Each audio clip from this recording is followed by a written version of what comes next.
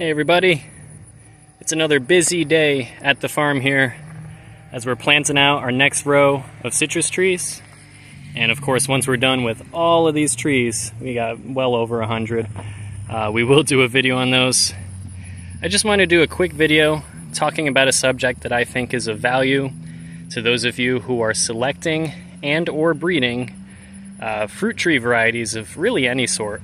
It could not just citrus, but it could be, you know, apples, figs, mulberries, the list goes on. There's so many different fruits you may or may not be doing this with. I found, particularly for citrus, this is of value because these trees can, in some cases, take a long time to fruit from seed. Not always, and in hot climates with lots of sunlight, you could see fruit in as little as 3 to 5 years. Other varieties could take up to 10 to 15 years. Talking to you, Pomelo. Some can take a very, very long time. Now, even with these varieties, I'm not sure exactly how long they will take to reach a fruiting stage, but I intend to make that quicker regardless of where it is.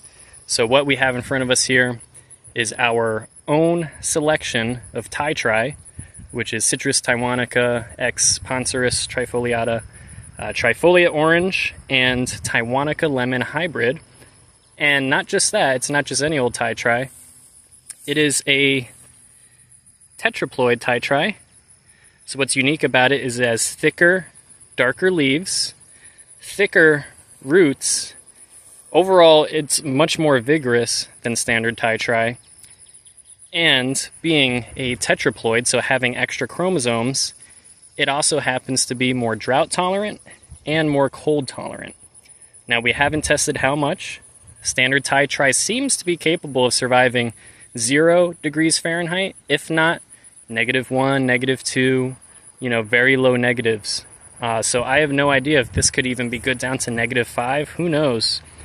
But all I know is if the fruit are decent quality and the rind isn't too thick, as it does tend to be a little thick with these tetraploids, if the fruit quality is halfway decent, if it's better than trifoliate orange, and it can survive in zone 7A, 7B, maybe even zone 6B, then this is a real winner.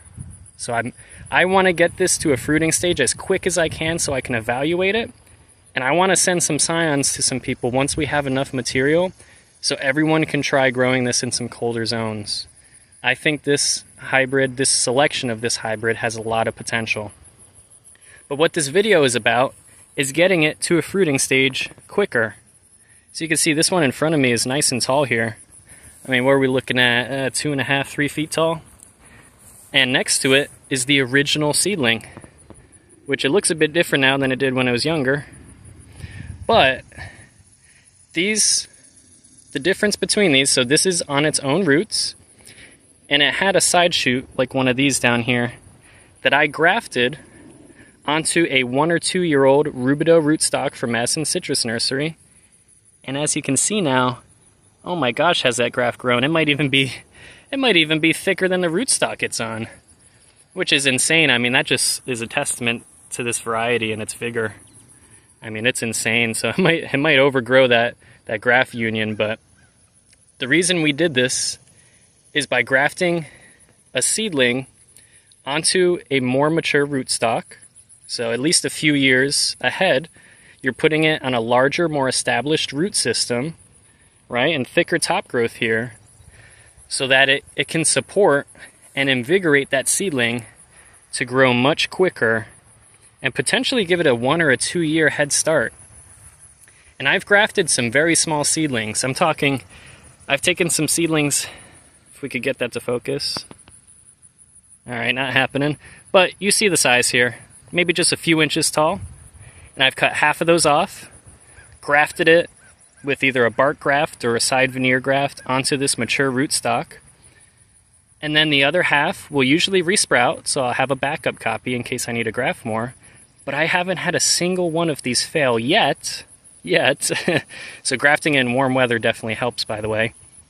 I haven't had a single one of these fail yet. And then that top half that's grafted shoots way up compared to the original seedling. So this seedling might be going on its 2nd year of age already, and it's not that big really. It's bigger than the other TITR I was growing with. And now this one, grafted just 2 months ago. 2 months ago, all of that growth already. I mean, it's unbelievable how fast this is growing, and it's really looking great. And you can see the difference. The leaves are bigger and healthier and greener. They look amazing. And trifoliate orange is a great rootstock, of course. It's used for so many things. And even for a healthy plant like this, even Tetrol, which does really well on its own roots, putting it on this more mature rootstock has just given it such a head start. So I potentially saved us 1 or 2 years here by growing it this way, because citrus, in order to reach a fruiting age or stage, they do tend to need to be somewhere around the 3-meter tall range, maybe around 10 feet tall. They need a lot of these buds, so it's really based on like basically how tall it grows. These things need to accumulate a lot of buds, a lot of growth to feel mature enough to fruit, to flower and fruit. And I've seen different techniques for inducing flowering and fruiting. It still has to be confirmed on other varieties, but one particular forum member who shared some unique varieties with me, he girdled a Tetrol seedling and then bent the branch below 90 degrees and induced flowering in it. And I believe it was a 5-year-old seedling. So we're looking at a 2-year-old seedling here. This still has years to go. But just think about if this reaches 4 or 5 feet this year, by next year, it could already be approaching a height where it might feel more inclined to fruit. And there's no guarantee, it could still be quite a while. But I'm really excited to see this one, and this isn't the only one. This is just one example of many. I did this with all of our Sacaton X 10 degree tangerine seedlings, so all of our unique hybrids that we got from fruits from Stan McKenzie's farm, where a lot of them were cross-pollinating. And I've also saved unique strains of unifoliate US 852, unifoliate Sacaton Citramello. What else? We had a unifoliate swingle that kind of broke out of it a little bit, but it is still zygotic. It's different than normal swingle, and it has more fragrant leaves. We've kind of been selecting citrus varieties that, as seedlings, are actually being attacked by the insects because they're more fragrant and they just taste better, which leads me to believe that the fruit might also taste better.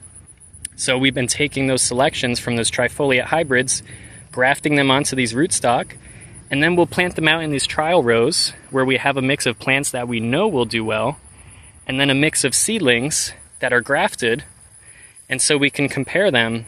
But really, we're trying to select a better, cold hardy citrus that can at least survive out here. That's a good sign, because that's already further up the citrus belt. You know, if we could get it into a zone 7B or 8A, that is great progress already. Now, if we can also find varieties, which I think like this one, can survive in zone 7A and 6B, now we're on to something. Because not everyone lives in a warmer climate, a subtropical climate. There's a lot of people in temperate climates. A lot of you up north in New Jersey, Pennsylvania, New York, parts of Virginia, everywhere, where it does get a bit cooler. And you do, if you want to grow citrus, you either need to grow in a container or grow trifoliate orange. Your options are kind of limited. You maybe dragon lime, maybe some of the citranges, which aren't always the tastiest. It depends. And the citranderins, you can maybe get away with them. But even then, you're still looking at very particular microclimates and very particular precautions you have to take when growing them. I'm trying to hopefully contribute and select a variety that can be a little lower maintenance. You know, I want stuff that you don't have to surround with Christmas lights and plastic and water barrels and all this stuff. We ideally just want a citrus variety that will do well on its own in a colder zone. So anyways, guys, I just wanted to share this with you. Again, it applies to all different fruit trees you could do this for. You do this to apples, you'll give them a head start. You do this to peaches, plums, those tend to fruit sooner anyway. You could do it with all sorts of trees, but we're doing it for citrus trees because we do want to see some progress with these a little quicker. I mean, if we have to wait 5 to 10 years, it is what it is. But if we could get fruit in 3 or 4 years, that's even better. That is fantastic. So we'll see how this goes in the long term. We will be growing these vertically as high as we can and kind of see what kind of progress we get with that. So I hope you guys enjoyed this. Hopefully some of this information is useful. try it out for yourself if you got some cool seedlings growing at home. Maybe you got some fruit from Stan Mackenzie and the seedlings don't look like they should. Save those.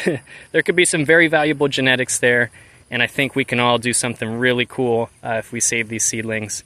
And these rootstock here, they're pretty affordable. Madison Citrus Nursery sells them for I think 14 bucks, something like that. Not bad at all. Of course you pay for shipping too, but grab yourself a few of these. Try it out, graft it. This time of year you can have a lot of success. Grafts can establish really quick and get growing really quick too. Again, that's just 2 months old already, and take a look at it. But we got some others that are growing already that we grafted just a week or two ago. It's insane. So that's all for today, guys. See you next time.